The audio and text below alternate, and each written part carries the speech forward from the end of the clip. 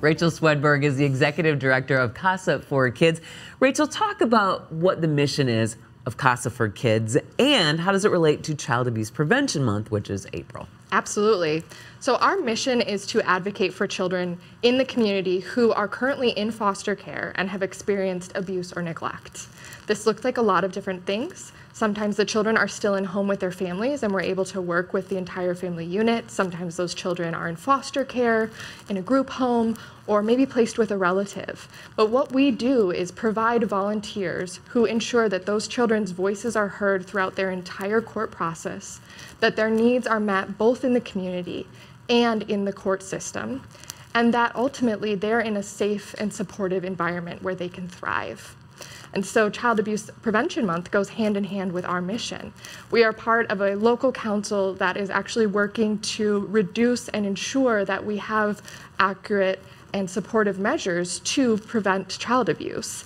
And so you'll see if you're driving around town, there's a lot of pinwheels out, and that's our visual reminder for you. Okay. You'll see them. Yes, take a picture if you can. We're doing the hashtag strengthening families. Everyone can strengthen families is the hashtag. Great. And what we're doing is just bringing awareness to the fact that child abuse does happen, but it is also preventable. Yeah. And so by having resources, supports, people in the community that are willing to support organizations like CASA, we can reduce the number of children who are experiencing this and hopefully prevent future experiences by breaking cycles. Yeah. And you have an event coming up on Friday, May the 3rd. Thus, this is what you brought in, because this has something to do with it.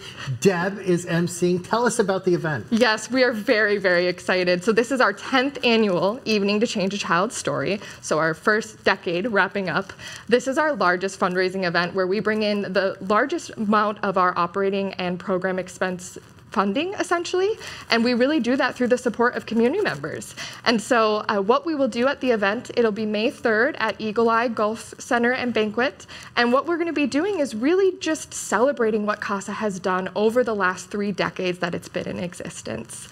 And we will have a silent auction, a live auction, baskets like this one, and you'll see some of the baskets that we also are going to be auctioning off in the images behind. But we're really excited. We're very excited to just have the opportunity to connect with the community, celebrate what CASA is doing, how we're changing children's stories, and ensure that we have funds to continue doing so in the future. And if someone can't join us on May 3rd, there are lots of ways to support. CASAforKidsInc.org is the website for more information. Rachel, thank you for the work that you do, and we hope to see everybody coming on May 3rd. Thank you.